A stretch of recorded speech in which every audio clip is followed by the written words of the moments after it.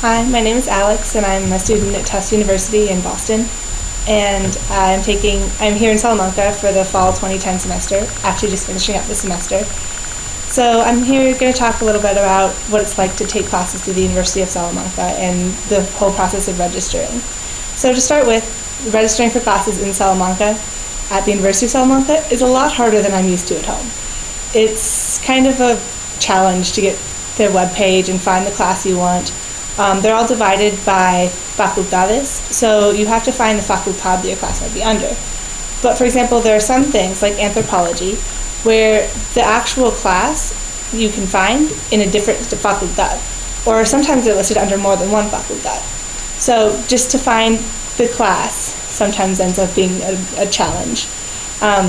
Also, working it into your schedule, since the classes kind of have weird schedules, or in terms of working in with IES schedules, or because one's on one campus and the other's on the other, because there are two campuses. There's the old campus and the new campus, which I'm sure you've heard about. So when you do that, it kind of ends up being a fairly limited section of classes that are available depending on what facultad you're looking to take the classes through. I'm a sociology major in the States, so I decided I want to take a class for my major here. So that turned out to be a little bit of a challenge because the sociología department is a little smaller than some of the others.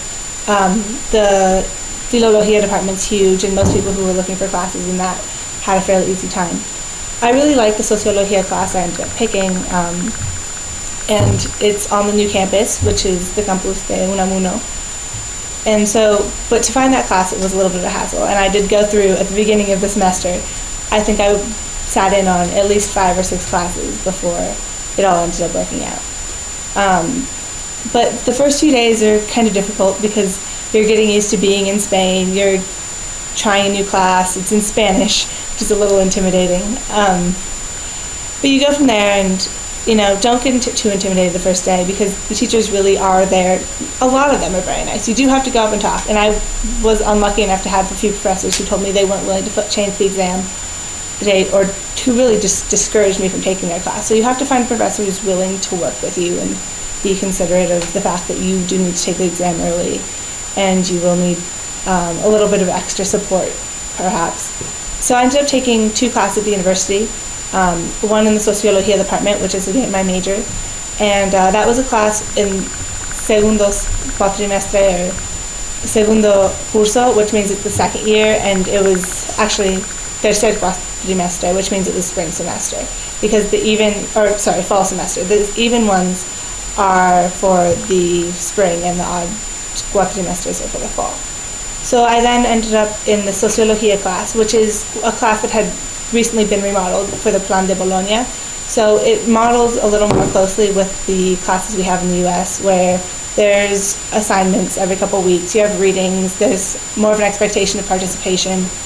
And so every 2 weeks I had to turn in, basically I had to read a sociology text and then turn in notes on the lectura, which consisted of about a dozen questions that I would type out.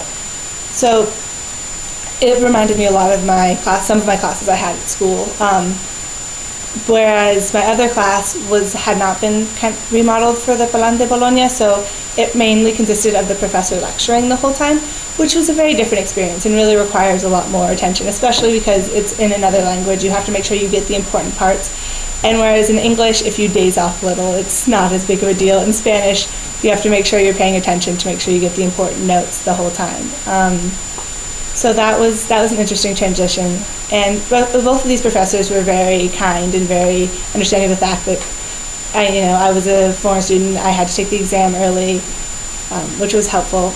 And then, so I'm actually studying for one of the exams right now, which is exciting stuff. But it really, they were very nice about it, and you can go to their office hours. They have tutorías, and so you can go and talk to them about how you're doing in the class, or get notes or suggestions for books or outside sources in case you need extra help. So that's about it. All I have to say.